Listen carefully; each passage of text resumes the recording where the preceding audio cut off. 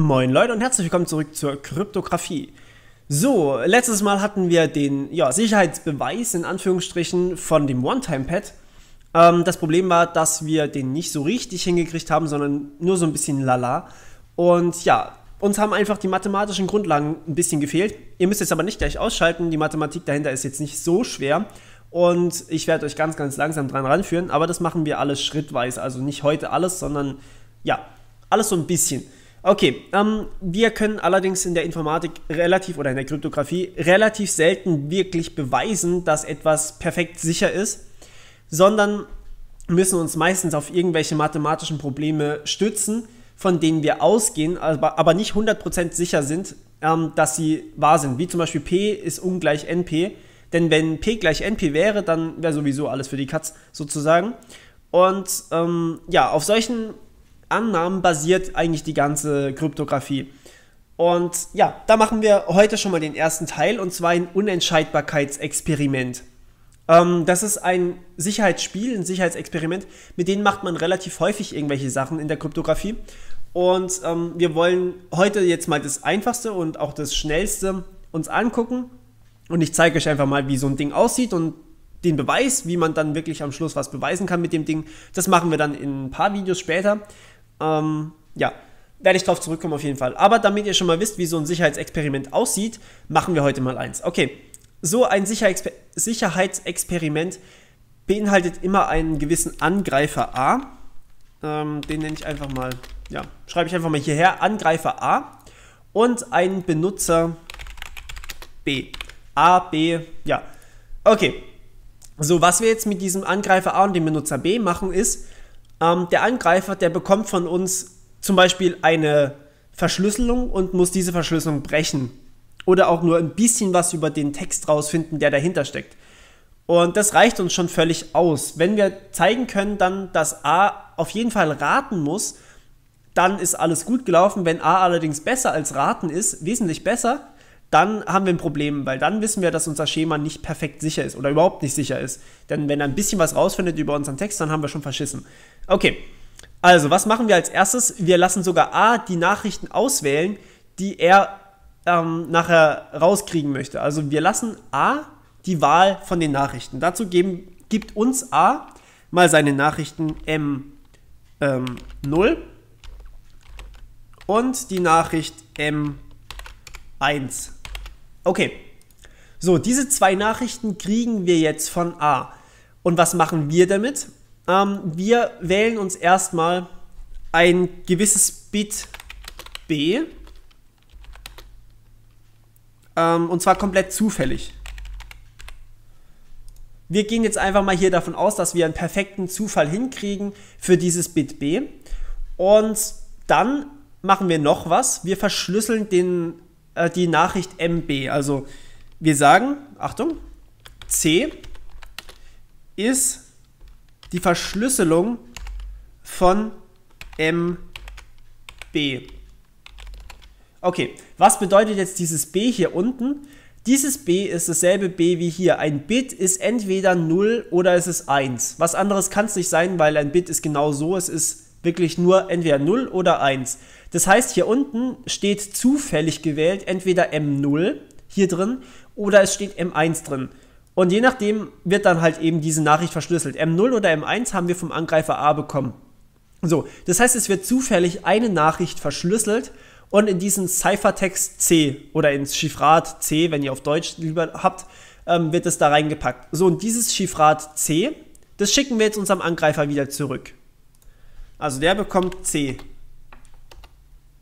Okay, bitte nicht in die Richtung. Was macht denn der jetzt? Ja gut, tut mir leid. Er hat irgendwie mein C umgedreht, warum auch immer. So, dieses C wird jetzt also unserem Angreifer wieder geschickt. Und was macht der Angreifer damit? Naja, er muss uns dann wiederum ein Bit geben. Und wie, ist völlig egal, wie er das hinkriegt. Aber wenn er es besser als raten schafft, dann hat er gewonnen. Das heißt, er schickt uns ein Bit B' zurück. Und was wir jetzt machen, ist, wir prüfen, ist dieses Bit B' gleich B. Falls die beiden Bits gleich sind, hat der Angreifer gewonnen. Und falls die Bits unterschiedlich sind, sprich der Angreifer die falsche Nachricht rausgefunden hat, dann hat er verloren. Das heißt, das Ziel des Angreifers ist sozusagen, dass er rausfindet, welche Nachricht wir hier verschlüsselt haben. Also er kennt die beiden Nachrichten, er bekommt ein Chiffrat davon und er muss rausfinden, haben wir, der Benutzer B, hat dieser Benutzer jetzt die Nachricht M0 oder M1 verschlüsselt. Das ist alles, was dahinter steckt. Und so funktionieren diese Sicherheitsspiele. Achtung, der Angreifer hat natürlich nicht die Funktion Dechiffrieren zur Verfügung. Also der hat auch nicht diesen privaten Schlüssel.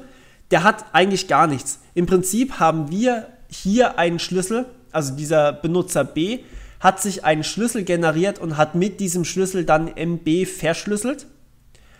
In diesem ENC-Algorithmus hier. Und der Angreifer hat den Schlüssel natürlich nicht zur Verfügung. Er kann von mir aus dechiffrieren, aber er hat halt den Schlüssel nicht zur Verfügung, deswegen weiß er nicht, wie er dechiffrieren soll. Also er hat quasi unser Passwort nicht. So einfach ist das. Genau. Und was jetzt hier unser Resultat davon ist, dass die Wahrscheinlichkeit, Achtung, Wahrscheinlichkeit kürzt man immer ab mit PR, die Wahrscheinlichkeit davon, dass A richtig rät, also dass B' gleich B ist, diese Wahrscheinlichkeit muss 1/2 sein.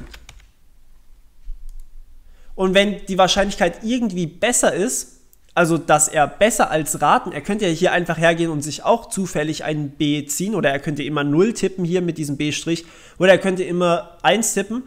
Die Wahrscheinlichkeit, dass er richtig geraten ist, wenn das hier perfekt zufällig ist, die ist genau 1/2. Quasi, dass er richtig rät. Und ja, wenn er richtig geraten hat, dann hat er gewonnen. Wenn er falsch geraten hat, hat er halt verloren. Aber wenn er irgendwie besser ist als die Wahrscheinlichkeit 1/2, dann wissen wir, dass unser Sicherheitsschema nicht sicher ist. Beziehungsweise, dass wir wissen, wenn die Wahrscheinlichkeit 1/2 ist, dann ist es perfekt unentscheidbar. Und ja, darauf werden wir in den folgenden Videos nochmal zurückgreifen.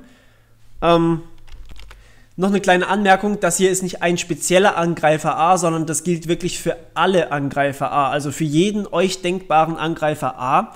Allerdings werde ich da in den folgenden Videos noch ein paar Einschränkungen machen, später dann mal, weil wir können nicht davon ausgehen, dass es wirklich für alle Angreifer A ist. Zum Beispiel könnte er einfach jedes Passwort erraten.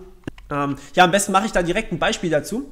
Wir können uns mal die Visionär-Chiffre angucken.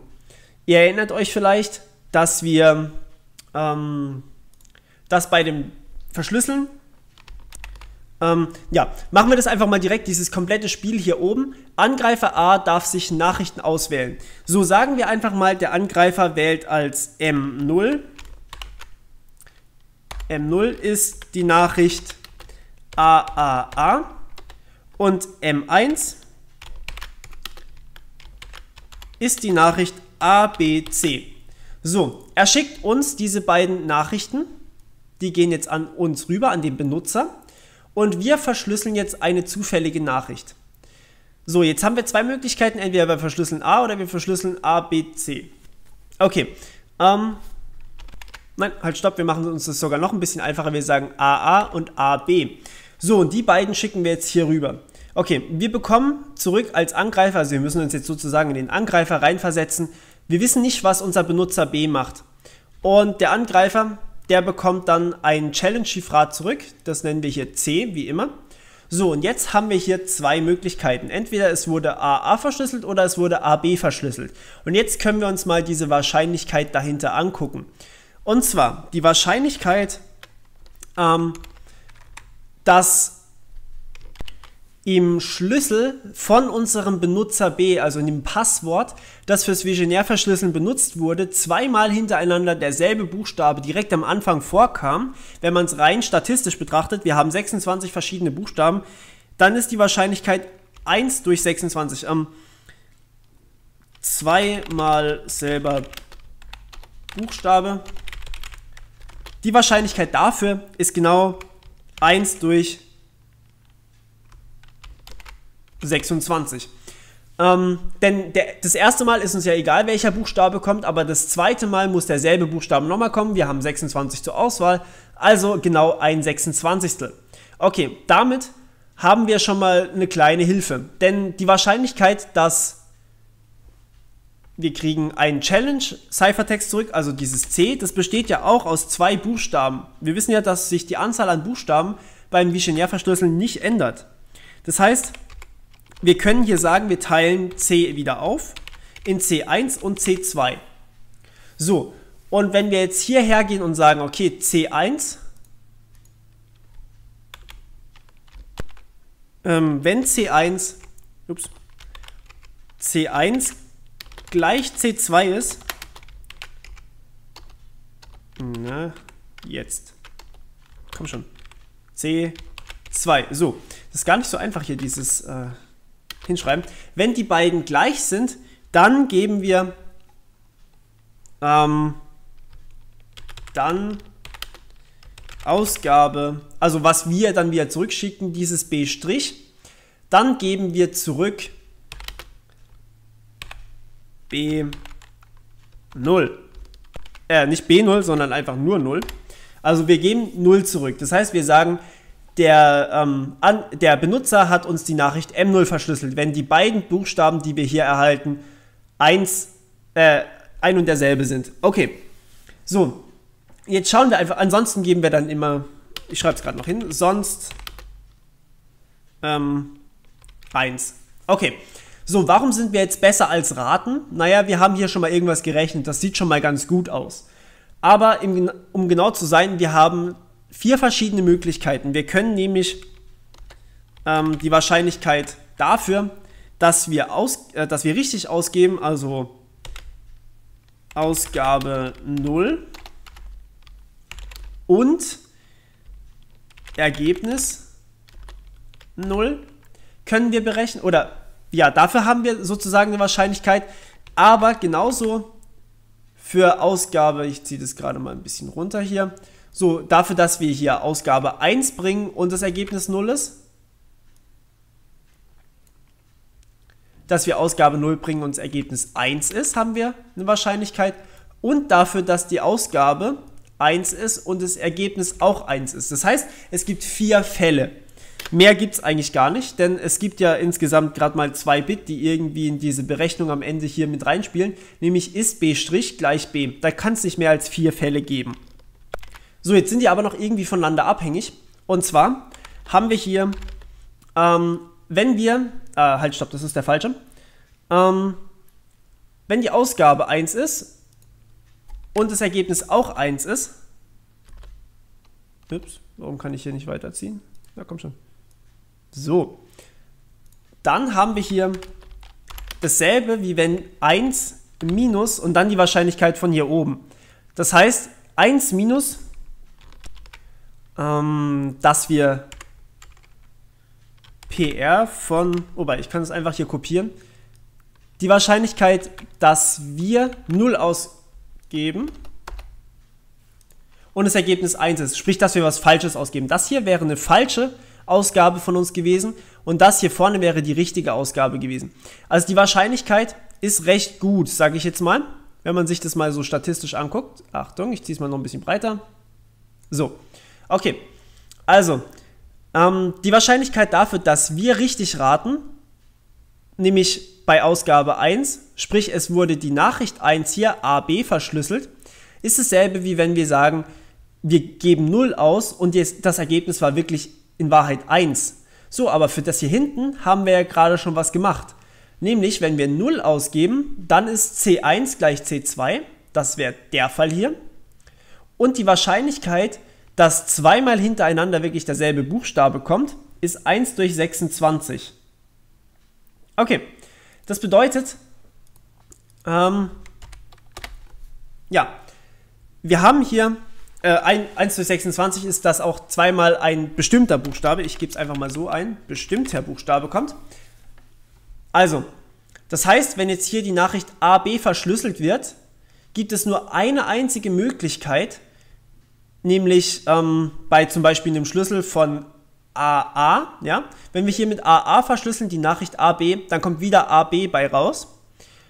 Und wenn wir jetzt aber mit AZ verschlüsseln, dann kommt AA bei raus. Sprich, die beiden Buchstaben sind gleich. Es gibt immer nur einen Buchstaben, eine Möglichkeit als Schlüssel, dass wir hier verschlüsseln können und dann am Ende zwei gleiche Buchstaben bei rausbekommen. Also sowas hier, dass dass C1 gleich C2 ist. Und die Wahrscheinlichkeit dafür ist 1 durch 26.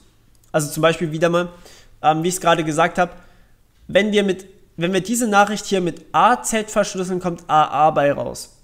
Dafür ist die Wahrscheinlichkeit aber genau 1/26. Okay, so, das heißt, wir haben hier drüben eine Wahrscheinlichkeit, ich schreibe es hier gerade mal unten drunter, ist gleich 1 minus, so und jetzt 1/2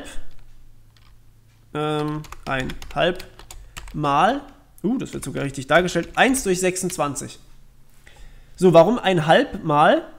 Weil wir zunächst einmal davon ausgehen, dass das Ergebnis auch wirklich 1 ist.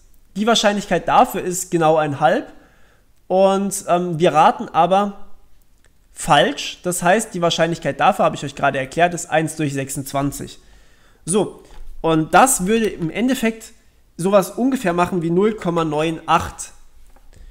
Das heißt, die Wahrscheinlichkeit dafür, dass wir richtig raten und die Nachricht 1 verschlüsselt wurde, nicht die Nachricht 0, die liegt bei 0,98, also quasi wir raten fast immer richtig. Das heißt, wir sind hier signifikant besser als raten, nämlich so ungefähr bei 3/4 raten wir richtig. Und ja, somit haben wir bewiesen, dass Visionär auf jeden Fall nicht perfekt sicher sein kann, weil wir hier diese Nachrichten richtig gewählt haben zum Verschlüsseln. Und es mag vielleicht nicht wirklich praxisnah sein, die Nachrichten AA und AB zu verschlüsseln, aber ja, es ist auf jeden Fall ein Experiment und wir müssen für wirklich jedes Experiment versichern können, dass hier unten ungefähr 1/2 rauskommt. Und ja, 0,98 ist nicht mal annähernd 1/2, deswegen Visionär ist nicht sicher. Okay, so sehen Sicherheitsexperimente aus. Davon werden wir wahrscheinlich noch ein paar sehen. Hoffentlich noch ein paar andere und nicht nur sowas mit Wahrscheinlichkeiten hier rumrechnen und so weiter. Ja, ich hoffe, es hat euch mal wieder gefallen und auch praktische Anwendung gesehen. Alles klar, dann hören wir uns beim nächsten Mal. Bis dann, ciao, ciao.